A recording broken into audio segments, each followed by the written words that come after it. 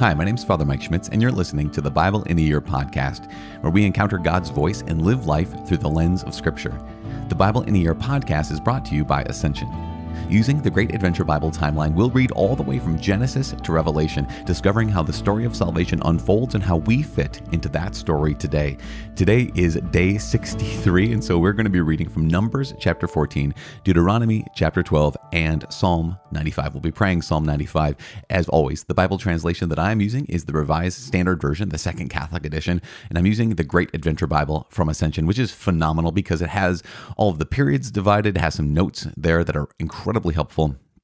If you want to track down one of those Bibles, you can go to wherever awesome Bibles are sold. Also, if you would like to download your own Bible in a Year reading plan, you can visit ascensionpress.com/Bible in a Year.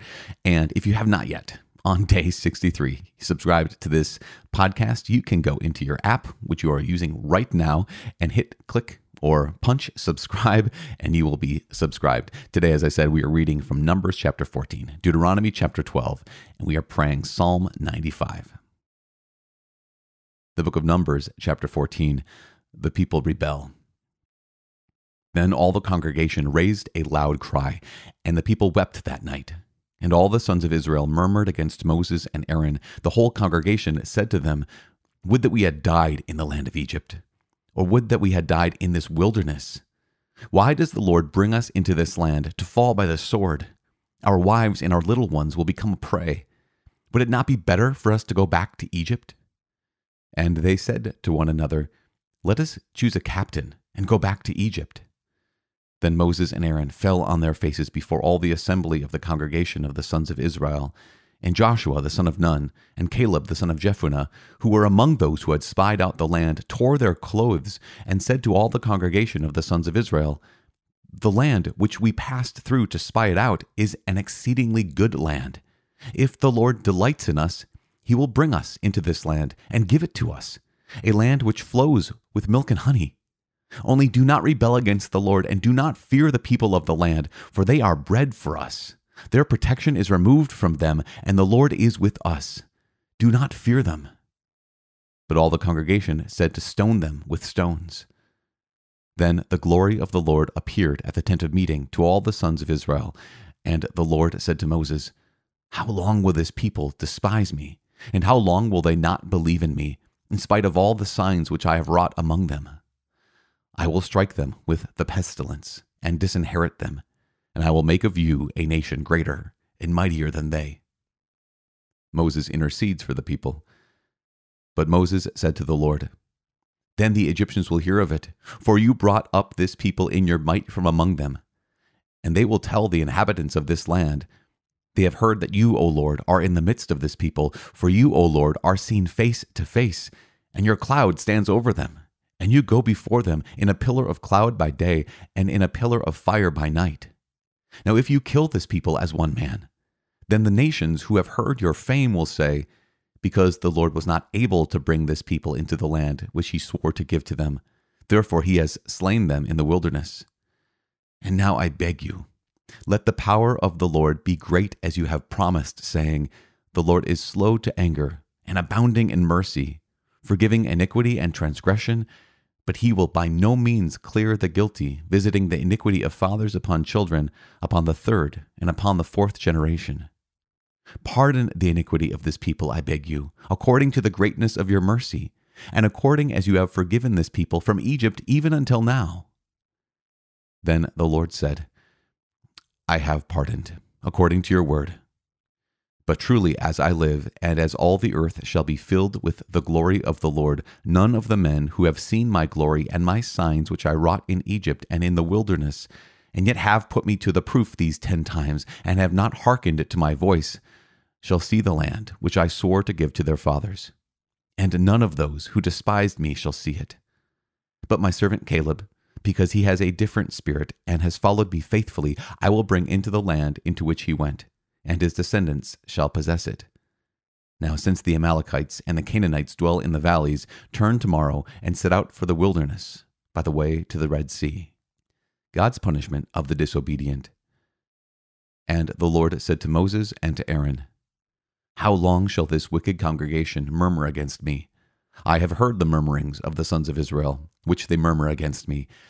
Say to them, As I live, says the Lord, what you have said in my hearing I will do to you. Your dead bodies shall fall in this wilderness, and all of your number, numbered from 20 years old and upward, who have murmured against me, not one shall come into the land where I swore I would make you dwell, except Caleb, the son of Jephunneh, and Joshua, the son of Nun. But your little ones, who you said would become a prey, I will bring in, and they shall know the land which you have despised. But as for you, your dead bodies shall fall in this wilderness, and your children shall be shepherds in the wilderness 40 years, and shall suffer for your faithlessness until the last of your dead bodies lies in the wilderness. According to the number of days in which you spied out the land, 40 days, for every day a year. You shall bear your iniquity 40 years, and you shall know my displeasure. I, the Lord, have spoken. Surely this will I do to all this wicked generation that are gathered together against me. In this wilderness they shall come to a full end, and there they shall die. And the men whom Moses sent to spy out the land, and who returned and made all the congregation to murmur against him by bringing up an evil report against the land, the men who brought up an evil report of the land died by plague before the Lord. But Joshua, the son of Nun, and Caleb, the son of Jephunneh, remained alive, of those men who had went to spy out the land. And Moses told these words to all the sons of Israel, and the people mourned greatly. And they rose early in the morning and went up to the heights of the hill country, saying, See, we are here. We will go up to the place which the Lord has promised, for we have sinned. But Moses said, Why now are you transgressing this command of the Lord? For that will not succeed. Do not go up, lest you be struck down before your enemies, for the Lord is not among you. For there the Amalekites and the Canaanites are before you, and you shall fall by the sword, because you have turned back from following the Lord. The Lord will not be with you. But they presumed to go up to the heights of the hill country, although neither the ark of the covenant of the Lord nor Moses departed out of the camp. Then the Amalekites and the Canaanites who dwelt in that hill country came down, and defeated them, and pursued them, even to Hormah. The Book of Deuteronomy, chapter 12. Pagan shrines to be destroyed. Moses continued, These are the statutes and the ordinances which you shall be careful to do in the land which the Lord, the God of your fathers, has given to you to possess all the days that you live upon the earth. You shall surely destroy all the places where the nations whom you shall dispossess serve their gods. Upon the high mountains and upon the hills, and under every green tree you shall tear down their altars and dash in pieces their pillars, and burn their asherim with fire. You shall hew down the graven images of their gods, and destroy their name out of that place. You shall not do so to the Lord your God. But you shall seek the place which the Lord your God will choose out of all your tribes to put his name and make his habitation there. There you shall go. And there you shall bring your burnt offerings and your sacrifices, your tithes and the offerings that you present, your votive offerings, your free will offerings, and the firstlings of your herd and of your flock. And there you shall eat before the Lord your God, and you shall rejoice, you and your households, in all that you undertake, in which the Lord your God has blessed you. You shall not do according to all that we are doing here this day, every man doing whatever is right in his own eyes, for you have not as yet come to the rest and to the inheritance which the Lord your God gives you. But when you go over the Jordan, and live in the land which the Lord your God gives you to inherit, and when he gives you rest from all your enemies round about, so that you live in safety, then to the place which the Lord your God will choose, to make his name dwell there, there you shall bring all that I command you, your burnt offerings and your sacrifices, your tithes and the offering that you present, and all your votive offerings which you vow to the Lord. And you shall rejoice before the Lord your God, you and your sons and your daughters, your menservants and your maidservants, and the Levite that is within your towns, since he has no portion or inheritance with you. Take heed that you do not offer your burnt offerings at every place that you see, but at the place which the Lord will choose in one of your tribes. There you shall offer your burnt offerings, and there you shall do all that I am commanding you. Concerning eating. However, you may slaughter and eat flesh within any of your towns, as much as you desire, according to the blessings of the Lord your God, which he has given you. The unclean and the clean may eat of it, of the gazelle, and as of the deer. Only you shall not eat the blood. You shall pour it out upon the earth like water. You may not eat within your towns the tithe of your grains, or of your wine, or of your oil, or the firstling of your herd or of your flock, or any of your votive offerings which you vow, or your freewill offerings, or the offering that you present. But you shall eat them before the Lord your God in the place which the Lord your God will choose, you and your son and your daughter, your manservant and your maidservant, and the Levite who is within your towns, and you shall rejoice before the Lord your God in all that you undertake. Take heed that you do not forsake the Levite as long as you live in your land. When the Lord your God enlarges your territory as he has promised you, and you say, I will eat flesh, because you crave flesh, you may eat as much flesh as you desire. If the place which the Lord your God will choose to put his name there is too far from you, then you may kill any of your herd or of your flock which the Lord has given you, as I have commanded you, and you may eat within your towns as much as you desire. Just as the gazelle or the deer is eaten, so you may eat of it. The unclean and the clean alike may eat of it. Only be sure that you do not eat the blood, for the blood is the life, and you shall not eat the life with the flesh. You shall not eat it. You shall pour it out upon the earth like water. You shall not eat it, that all may go well with you and with your children after you, when you do what is right in the sight of the Lord. But the holy things which are due from you, and your votive offerings, you shall take, and you shall go to the place which the Lord will choose, and offer your burnt offerings, the flesh and the blood, on the altar of the Lord your God. The blood of your sacrifices shall be poured out on the altar of the Lord your God, but the flesh you may eat. Be careful to heed all these words which I command you, that it may go well with you and with your children after you forever, when you do what is good and right in the sight of the Lord your God. Warning against idolatry. When the Lord your God cuts off before you the nations whom you go in to dispossess, and you dispossess them and dwell in their land, take heed that you not be ensnared to follow them, after they have been destroyed before you, and that you do not inquire about their gods, saying, How did these nations serve their gods, that I may also do likewise? You shall not do so to the Lord your God. For every abominable thing which the Lord hates they have done for their gods, for they even burn their sons and their daughters in the fire to their gods. Everything that I command you, you shall be careful to do. You shall not add to it or take away from it. Psalm 95, a call to worship and obedience. O come, let us sing to the Lord. Let us make a joyful noise to the rock of our salvation. Let us come into his presence with thanksgiving. Let us make a joyful noise to him with songs of praise, for the Lord is a great God, and a great King above all gods. In his hand are the depths of the earth, the heights of the mountains are his also. The sea is his, for he made it, for his hands formed the dry land. O come, let us worship and bow down, let us kneel before the Lord our Maker, for he is our God, and we are the people of his pasture, and the sheep of his hand. Oh, that today you would listen to his voice. Harden not your hearts, as at Meribah, as on the day of Massah in the wilderness, when your fathers tested me and put me to the proof, though they had seen my work. For 40 years I was wearied of that generation, and said, They are a people who err in heart, and they do not regard my ways. Therefore I swore in my anger that they should not enter my rest.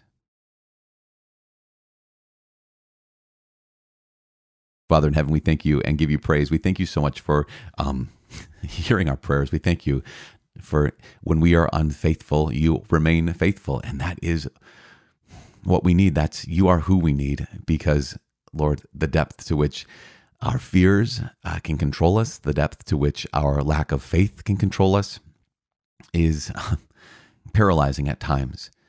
And yet, Lord, when we know who you are, there is no room for fear.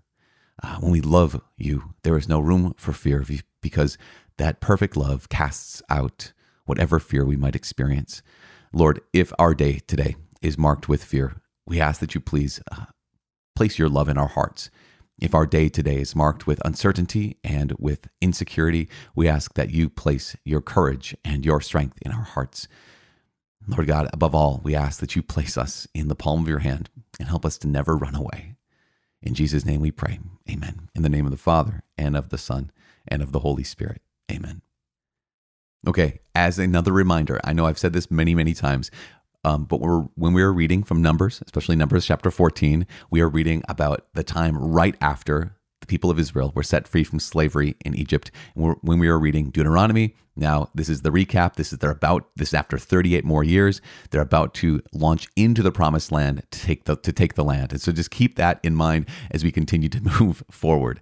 This Deuteronomy is Moses' last speech. It's his last preaching, teaching to the people of God, and Numbers is telling us the story. And the story that we heard today was after the 12 spies had gone up into the land of Canaan, and 10 of them were so intimidated, they were so shocked, they were so consumed by fear that they came back and said, we could not possibly take the land. Now, their job was to go up into the promised land and scout it out, in that sense of being able to say, okay, are they strong? Are they weak? What kind of the cities are there? Like to create a plan, not to say, can we do this or not? It was to say, where do we go first? It was, what kind of towns do we attack? What are the people like? What do we need to prepare ourselves for? But instead of saying that this scouting report comes back to prepare them to attack, it drew them to a place of fear where they said we couldn't possibly do this. And in today's chapter, Numbers 14, we hear the people's response. The people said that, why didn't we just die in Egypt? In fact, they try to elect captains to bring them back to Egypt. I mean, think about the heart of the slave that still beat in the chests of the people of Israel, saying, let's just go back to Egypt, that place of slavery, and live our days there and take whatever punishment we get for running away there. Let's just leave God and leave this land that he wants to give us. Because why? Because it's going to be hard and it's going to be dangerous, and they might even beat us. Because that's what's going to happen, right? Fast forward to Deuteronomy. What we're going to hear is Moses' speech, as I mentioned, and then they're going to have to go into the land. The next book after this is Joshua. And that book of Joshua is going to tell the story of, like, hey, now you need to fight. You need to actually do something. It's not just about being given. Although the promised land was being given to the people of Israel, but they had to cooperate with the Lord's work. Today, since they were unwilling to cooperate because they were driven by fear and paralyzed by distrust, this distrust that marked their lives and marked their hearts, because of that, the Lord God says that they will not enter the promised land. In fact, the children that you said were going to be destroyed, they are not. Your children are the ones who are going to go into the promised land. They're the ones who are going to go up, and they're the ones who are going to have to fight because you were unwilling to fight. You not only do not get to see the promised land, but also your children that you're very concerned about, they're the ones that are going to have to fight because you were unwilling to fight. And isn't there this lesson for us to hear in that? Those of us who are adults, those of us who are in a place of responsibility, those of us who have been given people and been given a task, that if we're not willing to do the battle, if we're not willing to do that fighting of getting free from whatever burden has ensnared us, whatever slavery has been in our lives, if we're not willing to use the grace that God has given us to move forward in freedom and to fight against that slavery, to fight against the addictions, to fight against the bad behaviors of previous generations. If we're not willing to do that battle, then who's going to have to battle? Well, we might still live in slavery, but our children are the ones who are going to have to do the battle that we were unwilling to fight.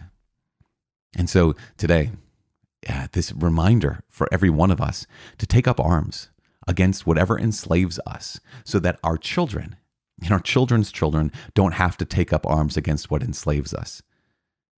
This is so important for every single one of us, because if we've been given a position of authority or responsibility, then it's our responsibility, in virtue of our authority, to fight so that our children don't have to fight the battles that we were supposed to fight. They will have to fight battles on their own. But let them fight the battles that they are meant to fight, not our battles that we were unwilling to fight.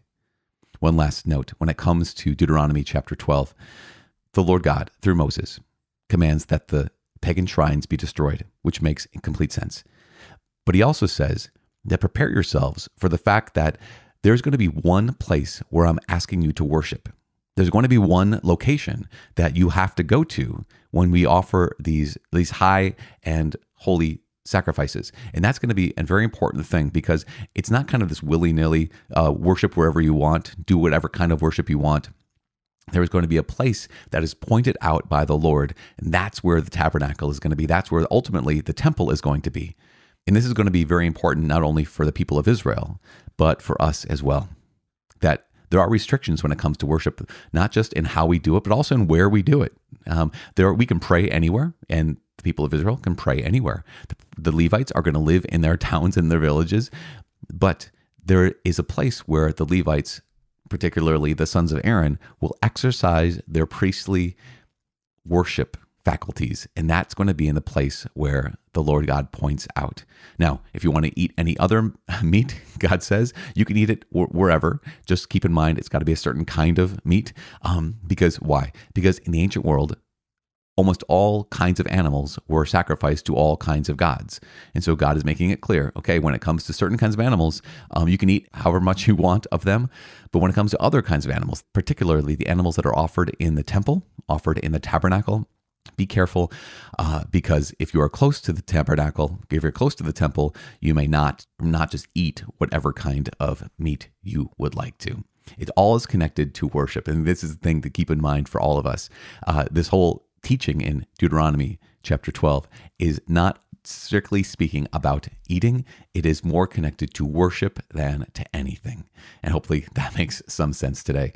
As we continue to pray, we continue to pray for each other and ask the Lord to shape our minds, shape our hearts, and to shape our worldview so that we can see the world, Him and ourselves and each other, the way that God wants us to. Especially as we're drawn closer and closer into battle for freedom, and closer and closer into worship in spirit and in truth with the true and living God. We pray for each other, we pray with each other, and we keep on this journey through our own wilderness and into the promised land that the Lord has prepared for us. Praying for you. My name is Father Mike. I cannot wait to see you tomorrow. God bless.